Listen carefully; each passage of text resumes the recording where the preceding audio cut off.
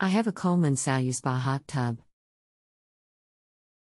I have a E03 code and don't know what to do. How old is your Coleman hot tub? I got it in November of 2020. How long has this been going on with your Coleman hot tub?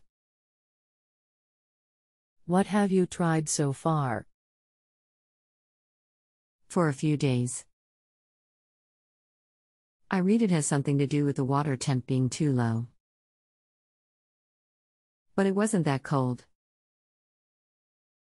I tried emptying some water from the hot tub and adding hot water, but it didn't fix anything. Anything else we should know to help you best? I don't think so. I'm wondering if there's a bypass or reset or something to get it started up. The water is definitely cold now. Good morning, I'm Gerald. I'm sorry to hear you're having issues with your Coleman tub and will do all I can to assist you. This error code is due to the outside air temperature being too low. Is this an inflatable spa? Thanks for contacting me. Yes. It is inflatable. We've run it all winter, in much colder temperatures, without any problem. Okay, this means the temp sensor could be bad.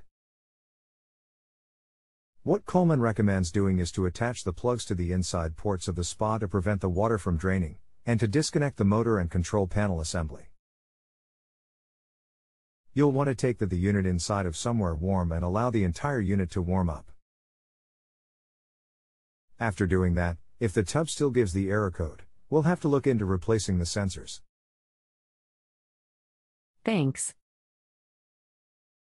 Sorry for not responding. I had to leave town for work rather unexpectedly yesterday, and will just be getting back this afternoon. I will try this and report back. Thanks again. Okay, so Elle looked at the manual, see attached, page 16, and tried to plug the inside ports. The top one worked, although it hardly seemed to be a perfect fit. But the bottom had no port to plug onto. There's a large filter unit that would have to be removed to plug it in, and there's nothing under it. The filter screws into the side, to cap it onto. This is pretty frustrating, particularly as Coleman has no tech support. It's crazy.